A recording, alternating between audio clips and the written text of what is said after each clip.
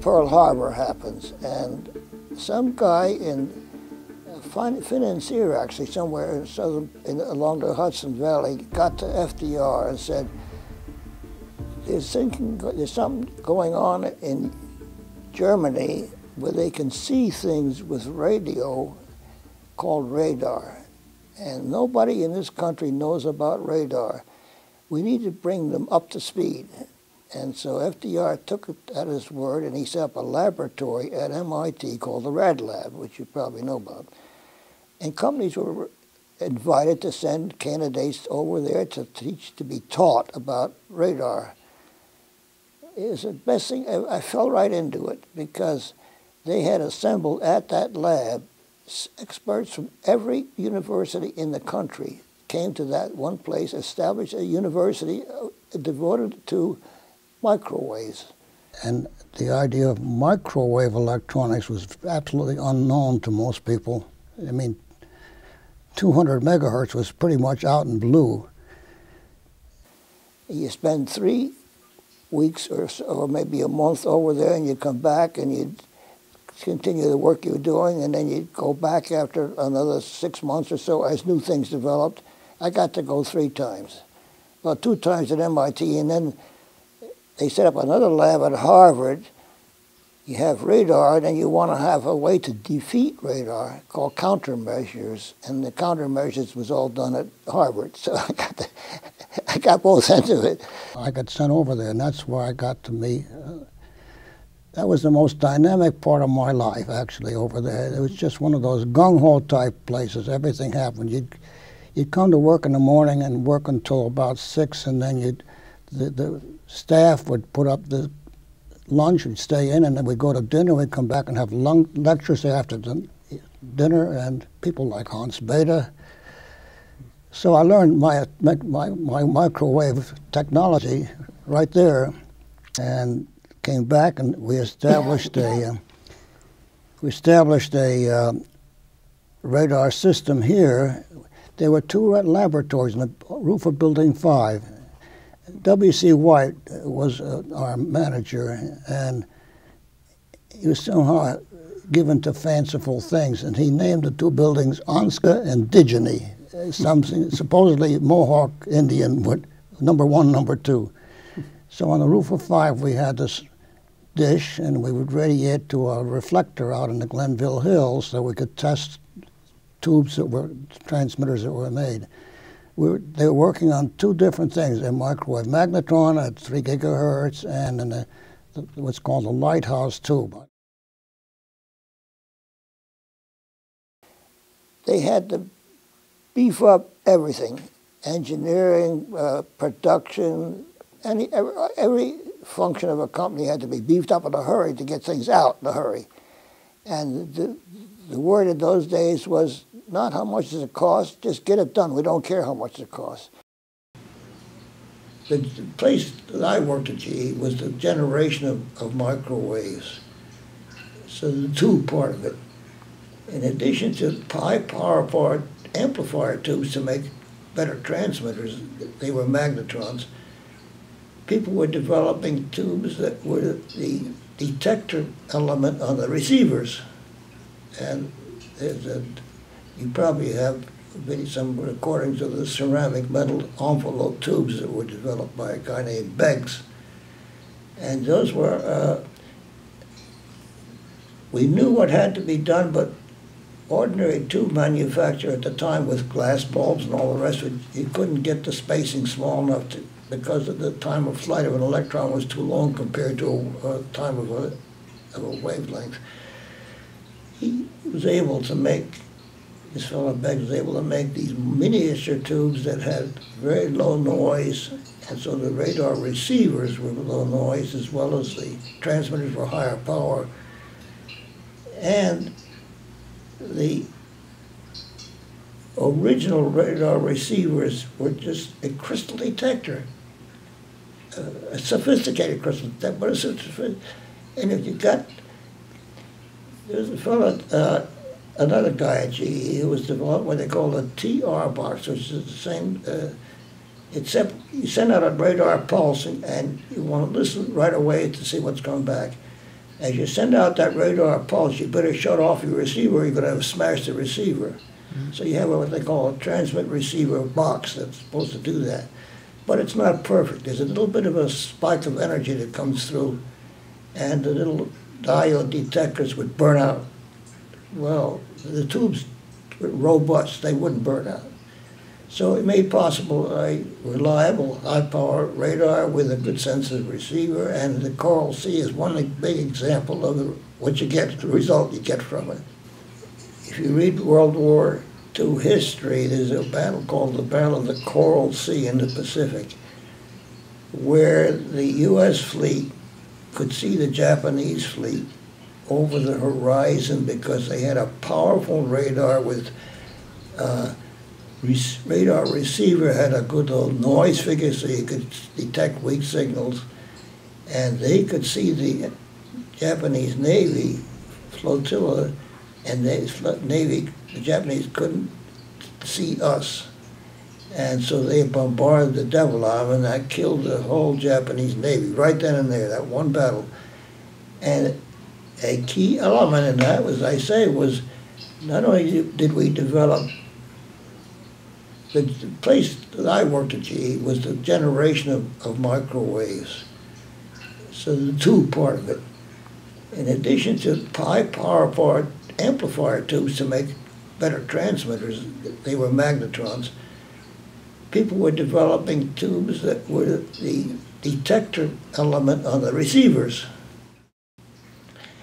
And the other thing it was that the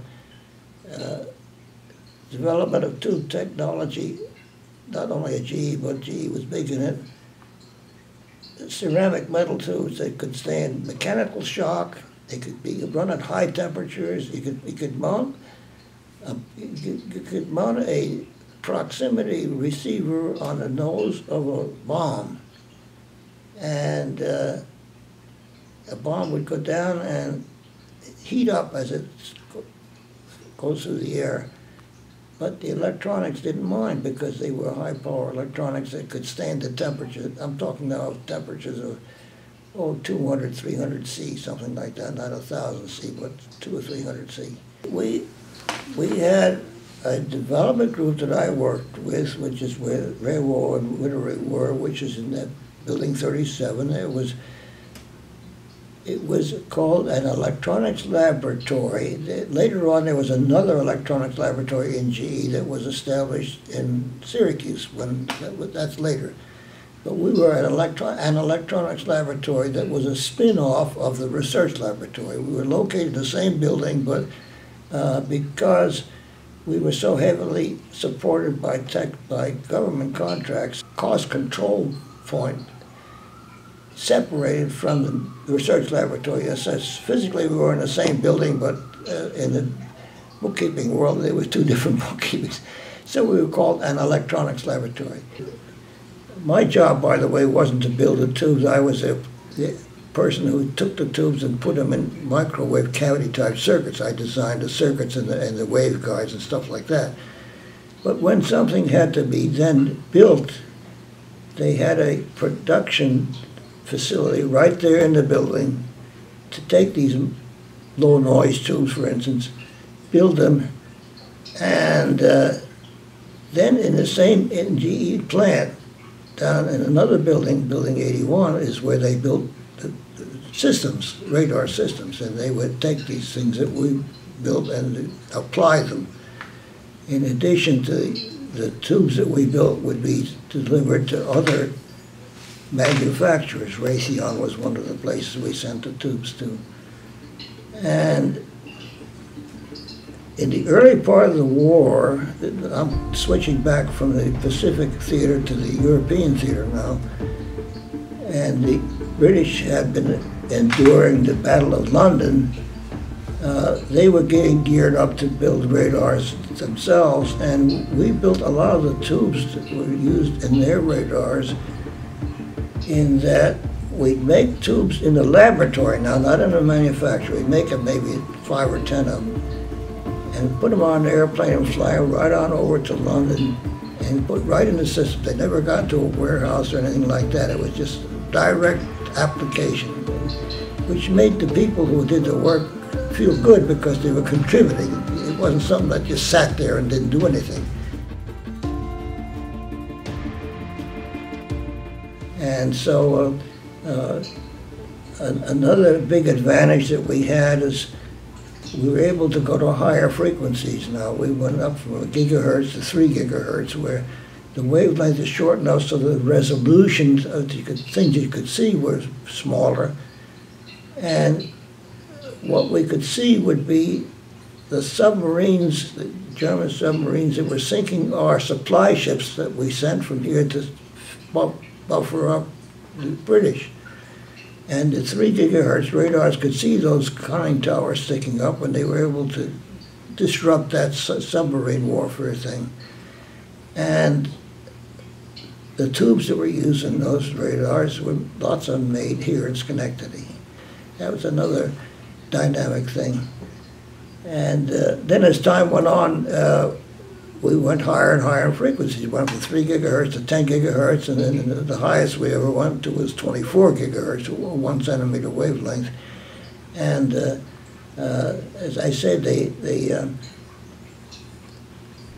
initiation of some of that higher frequency work was over there again at the MIT lab, and as they developed higher and higher things, people would get sent back from here to there to learn about it. It primarily was on the radar.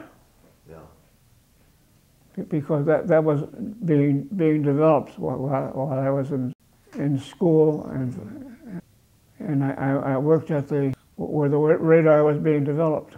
What I remember was on building 30, where the ordnance department was, there was a balcony out there, and I remember being out on the balcony with my automatic control, which. Yeah.